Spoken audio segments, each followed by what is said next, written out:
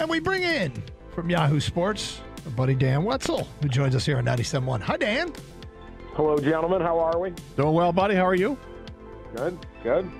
We read your story, of course, and I'm not accustomed to this. It seems like I've been covering Michigan since 1993, and when there's been an NCAA issue, there's always been a full commitment to, compliance and doing whatever. Sometimes it feels like they even overpunish themselves.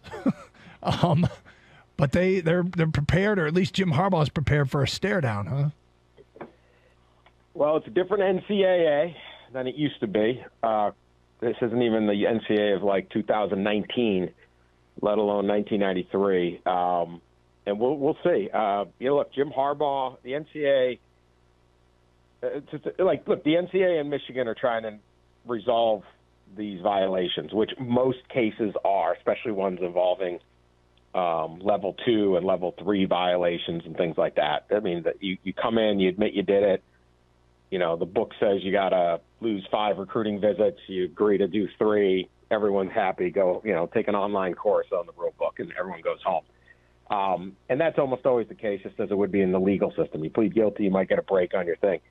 Jim Harbaugh is not interested at all in admitting that he lied to NCAA investigators, which is what this case is really about. There are 4 level 2 violations that are not that serious, but when asked about him, the NCAA believes he's untruthful, he did not cooperate.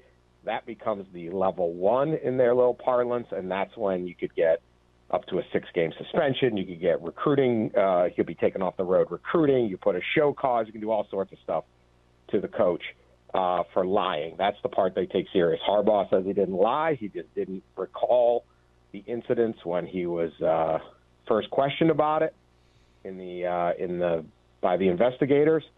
And NCAA at this point is not backing down, and Harbaugh is not backing down. And so that's where you are in the middle. Did Harbaugh really know or not? I don't know. If he didn't, should he admit it just to get this thing to go away? I heard you guys talking earlier. That's I guess the debate. But if you know anything about Jim Harbaugh through the years, he is extremely stubborn. The idea that he would just back down from anything, just to go along, get along. That's just not Jim Harbaugh. So here we are at an impasse, and it'll be interesting to see what Michigan. Are they going to back Harbaugh to the fullest? Are they going to not? Are they? Where do we go from here? Does the NCAA really have the muscle left to take on this fight?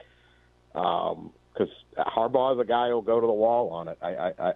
It fits his personality. So we'll see. It's pretty interesting, though, for a really uninteresting case otherwise. Well, you mentioned that the NCAA is a different NCAA even than there was in 2019. Is Harbaugh acting as if this is the NCAA of years past? Would the NCAA of years past be more lenient or more willing to back down and say, whatever, these are insignificant charges, it doesn't really matter, we don't care for if you admit any transgressions or not? No, they've always taken lying, as a very serious thing. I mean, look, this is a voluntary organization. So Michigan is as much a part of the NCAA as anybody else. And given the power and the popularity and all of that of Michigan athletics, it's a greater part of the NCAA. Michigan helps make the rules and then agrees to follow the rules. So this isn't necessarily it's not supposed to be an adversarial situation, at least not supposed to.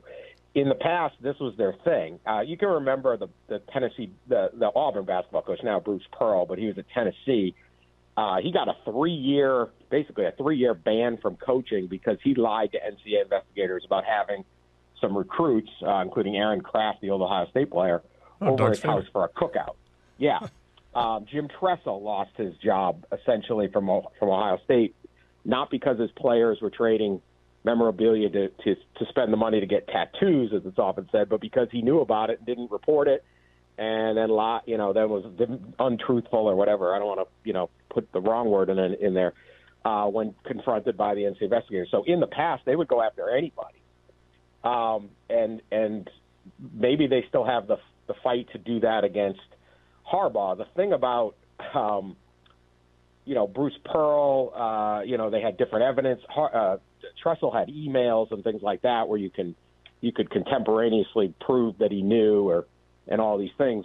That evidence apparently isn't here for Harbaugh. So it's if you say I just didn't recall at the time, I made a mistake and didn't recall.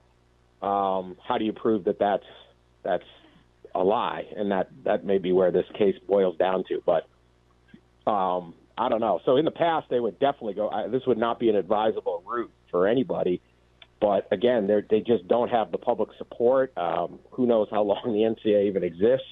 The way things are rolling, the rules change, everything changes. So if Harbaugh wants to fight this and take a 15, 18-month battle with them on it, I think he's prepared to do that. And if Michigan's willing to back him on that, they very well may win.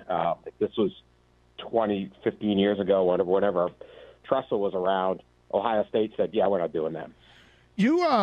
I know you talk to a lot of people in the game. What do you get the sense that other coaches think of this? Are they watching this closely? Are they wanting to see the book thrown at Harbaugh? Or are they actually, because everybody complains, it seems like, about the NCAA, are they rooting for Harbaugh? How is this shaping up in terms of the people in the game? Yeah, there's a lot of people that, it goes both ways. There's certainly a lot of people say, hey, fight him, pound sand, forget it, prove it, all those things. Why do we just have to roll over and play dead when they accuse us of something? If they don't have evidence, then they don't have evidence. And make them prove it. This shouldn't be a thing. Why should Jim Harbaugh, Harbaugh's a unique guy. Like the idea of admitting that he was untruthful just doesn't sit well with him or whatever, right? So he's just that means a lot to him. And he has the wherewithal to just say, forget it. I got all the money I need. I can go to the NFL. I don't have to coach here. He's in a unique position where he can potentially just do this and have that mindset. So there's a lot of support there for that.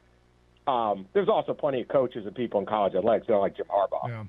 So, there's plenty of oh, good. I'm not sure they're sending him support telegrams from Columbus or something like that. Not expecting that. No. Yeah, I'm not, Mel Duck, go give him the hell, Jim. I don't know if that's happening or not. I have no idea. But so it's sort of a mixed bag. Like he's maybe not the perfect warrior for them. But, there's a lot of belief that just, these guys just come in and say, hey, you lied, you did this, and you just got to take it. And a lot of times the schools don't have gone and just said, whatever the NCAA says, we roll over. We just don't want to get sanctioned, and everyone's looking out for their own job. You have all sorts of administrators and all these things, and it's like, you know what? If this is a legal case, you'd fight to the end. You have the right to fight to the end. And why do we have to compromise? And so I think that's where it is with Harbaugh right now. It's just like, well, I didn't do it, so you can't prove it. You want to try, go ahead, but Jim will mount a furious defense. I was going to ask, I'm sure. Is there evidence? I mean, if the NCAA really thinks that he's lying, I mean, is it just, it only makes sense that he's lying because it goes against everything else that we've found here, or is it, we've gone through some records and Zoom chats, and you were clearly on a Zoom call here where guys were being coached in the background, and we've got you red-handed. Admit it, or is there no evidence at all? Well, he has admitted that the violations occurred, is what I've been told, and he has apologized to the university that these violations occurred. Whether or not they can prove he knew, they come to him. This is not the case, so I'm just trying to paraphrase, but they come to him and say, hey, there was a coach there's an analyst on your staff. He's not allowed to coach in a practice session, but your guy did that. What happened there? I don't remember that. I don't know what you're talking about. That didn't happen. And then you later go, oh, actually, I do recall. I was just confused. I didn't remember what you were talking about at that time. Or do they sit there and have an email like Jim Harbaugh, texting the guy, great job coaching the guys today, right? I have been told that evidence is not there. You would assume if they had that kind of evidence, Jim Harbaugh would say, all right, you got me. I did. I don't know. It would certainly change the dynamic here. At the same time, you got to look at the NCAA investigators like they're taking on a big fish here. Yeah. And so, it's like prosecutors. They don't prosecute everyone in a crime, and part of it is how easy can we win the case. So that's the mystery here. I've been told there's no evidence that's going to implicate Jim Harbaugh on any that they can prove he knowingly lied, and that's the problem. That's the hardest thing to prove. Did someone knowingly lie, or did they just forget? Anyone who sat through a deposition or paid any attention to depositions, so I just don't recall. I just don't. That's what your lawyer will tell you to say over and over, because it's virtually impossible to prove that you did recall, and when you say you didn't. So that's the rub here. But certainly Harbaugh seems willing to fight on those grounds. The NCAA seems willing to fight on those grounds. Which one blinks first? I don't know. I was about to say, and this may be the toughest thing to do. What do you think happens? How do you think this gets resolved?